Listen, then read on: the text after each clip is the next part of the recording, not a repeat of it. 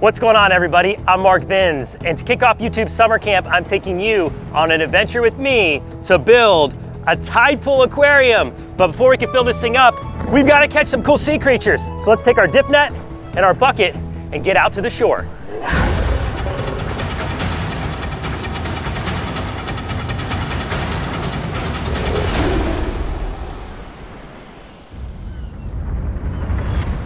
I think the best place to start is going to be up on this ledge. I saw some finger tide pools, and the finger is just like the long tide pool that I'm talking about. Corey, why don't you stay over here? I'm gonna move around this way.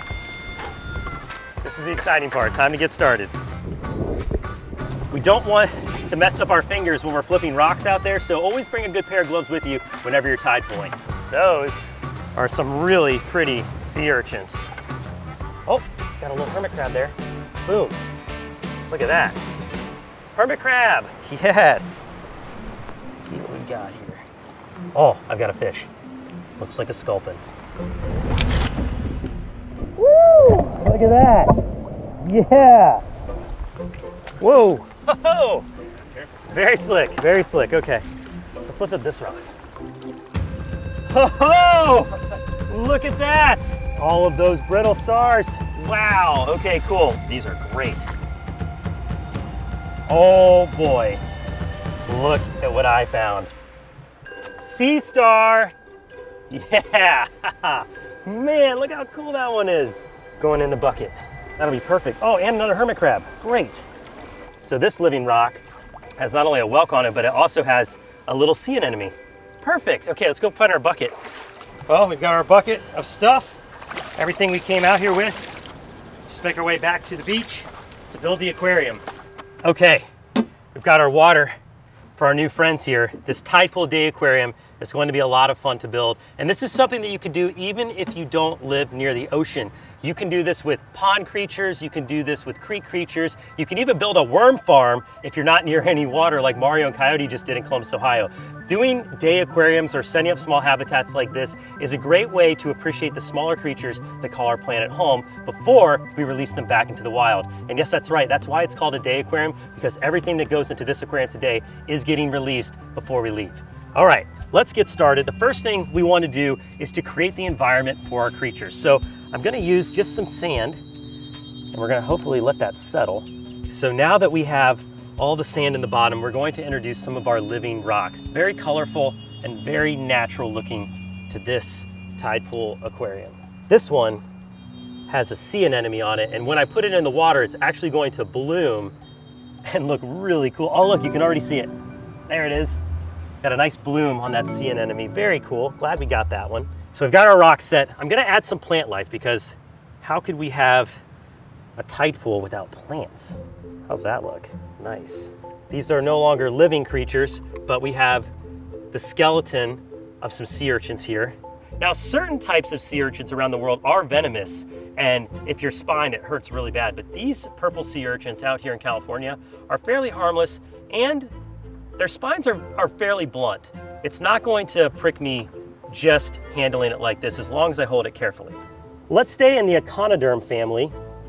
These brittle stars are very, very similar to sea stars, except their appendages, as you can see, move a lot more. They're a lot more mobile than most sea stars.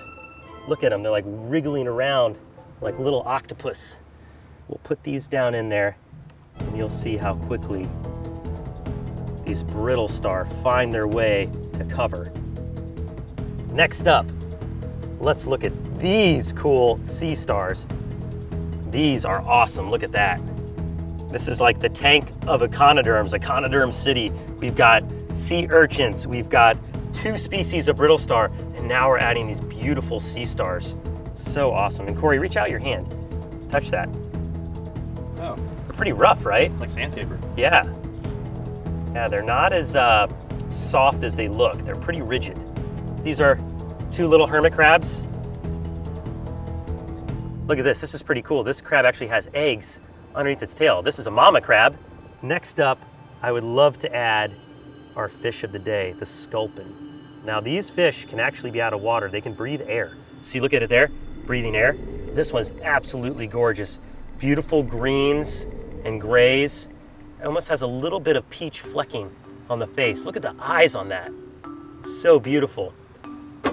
All right, there it is. Our tide pool aquarium is finished. And I have to say, I'm really proud of this one. We caught a variety of species this morning and it looks really accurate to this environment.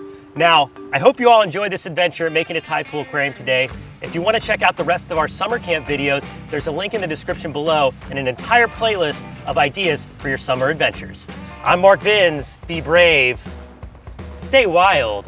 We'll see you on the next adventure. All right, let's take a couple pictures and let all these creatures go. If you enjoyed this adventure and want to build your own tide pool aquarium, all you need is a clear container, a bucket, a dip net, and gloves. However, please be sure to respect the environment and check with local rules before exploring. We should never attempt to handle wildlife without supervision. Also, we highly recommend you keep an eye on weather conditions and always enjoy tide pools with a buddy or an adult to ensure your safety. And hey, if you don't live near the ocean, don't worry. We have some great summer camp ideas for you as well. Check out our videos in the YouTube Summer Camp playlist for everything from creek expeditions to videos on how to build your very own worm farm. Thanks for watching, and we hope you have a brave and wild summer.